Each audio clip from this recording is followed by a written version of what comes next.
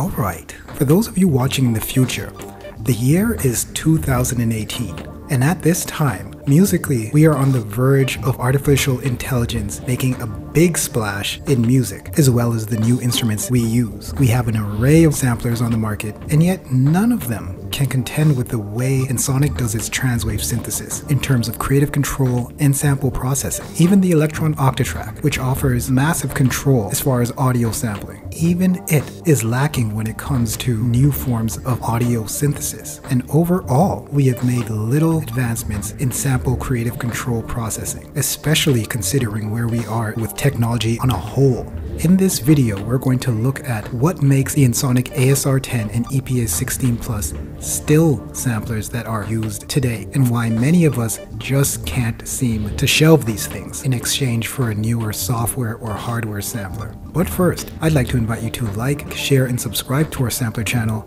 And with that, let's get to it. Okay, so why haven't we made any advancements in new audio processing? It's definitely not because of the technology, that's for certain. It may be as simple as supply and demand.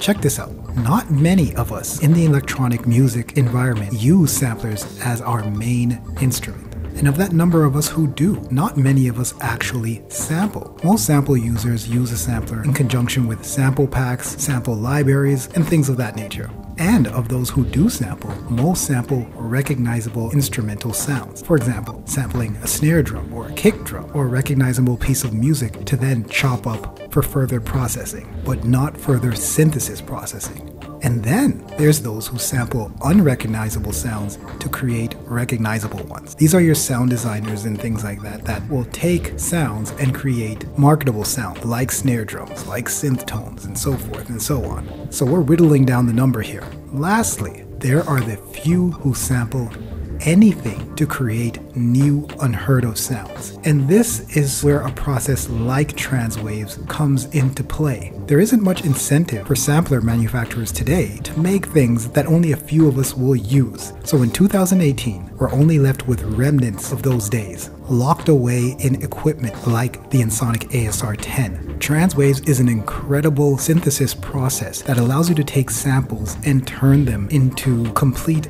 otherworldliness from anything. And whatever you're making, it's definitely gonna completely alter the DNA of the original sample that you took. It's really nice and a valuable tool for creating music from scratch, especially if you're a sampling artist. So let's just give a visual to what I'm describing here. And if you haven't seen our original video on how to create quick and dirty transwaves, I'll leave the link in the description box below. Have a look at that and then come back and continue watching the video from this point on. Alright, so here we go. What we'll do is we'll take a piece of music, extract a piece of that, create another tone, which we'll then insert in a new piece of music. So let's start out with our source sample.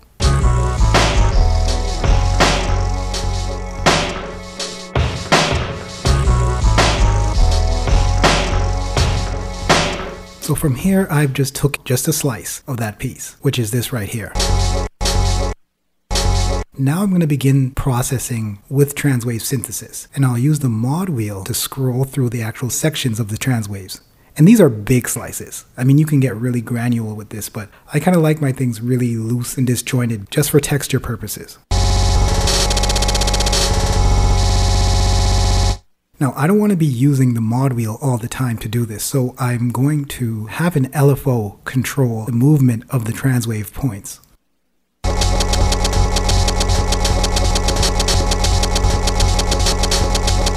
Right, so now we're completely free. We have a sound that's behaving independently of any manual control. So finally, to finish off this sound, I've layered it with itself, transposed an octave up, and also added some random panning to give it some spatial movement, as well as a modulation on the filter cutoff point. I've also assigned some aftertouch to modulate the pitch, and we end up with something like this.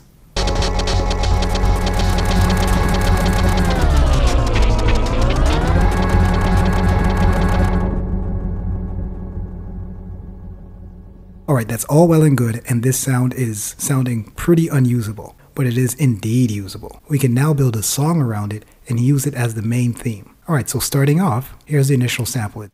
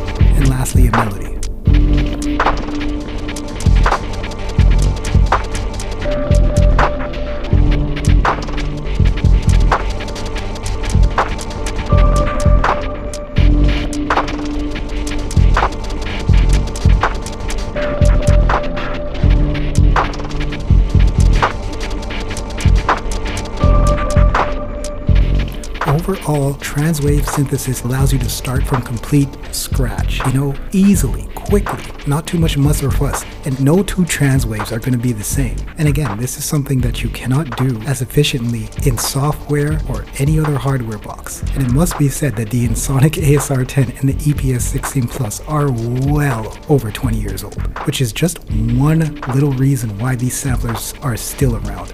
Those who know. When it comes to sampling, older hardware samplers definitely have a lot to offer in present times. Anyway, thank you for watching. If you liked and learned something today, subscribe to us here on YouTube. I will catch you on the next one. In the meantime, take care of yourself. Peace.